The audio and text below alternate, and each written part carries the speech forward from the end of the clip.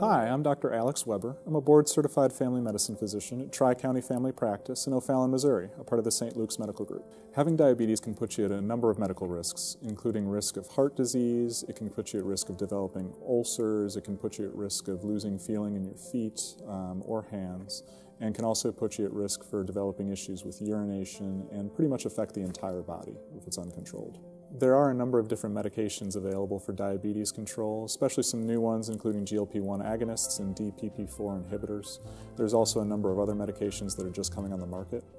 A lot of these have been shown to be effective, and it's important to have a conversation with your doctor to try and find one that works best for you, because a lot of these medications can also have different side effects. Exercise can make a huge difference in helping control your diabetes. It's been shown to improve what we call glycemic control, or control your blood sugars.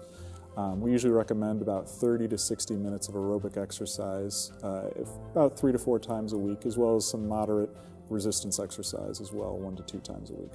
Diet is critical for helping control diabetes. It's important to control the sugars as well as the carbohydrates, as well as make sure that you still get the nutrients you need. Without good control of diet, it's almost impossible to control diabetes and keep off some of the complications that can come with it.